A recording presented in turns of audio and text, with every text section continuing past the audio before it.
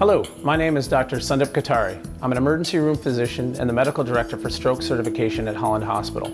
Today, I'd like to talk to you about signs and symptoms of a stroke, or what we sometimes refer to as a brain attack. Brain attack is an obstruction of blood flow to the brain. It's the #1 leading cause of disability and the 4th leading cause of death in the United States.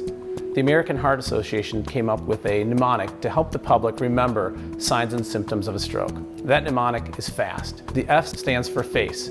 Have the person smile. If one side of their face droops, that's a sign of a stroke. A is for arms. Elevate both arms, and if one drifts downwards, that's a sign of a stroke. S is for speech. If the person's speech becomes garbled, nonsensical, or slurred, seek medical attention. T is for time.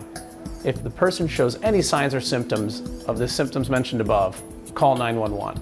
For further information on stroke signs, symptoms, and preventative measures, go to the AmericanHeartAssociation.org or the AmericanStrokeAssociation.org, or talk to your primary care physician.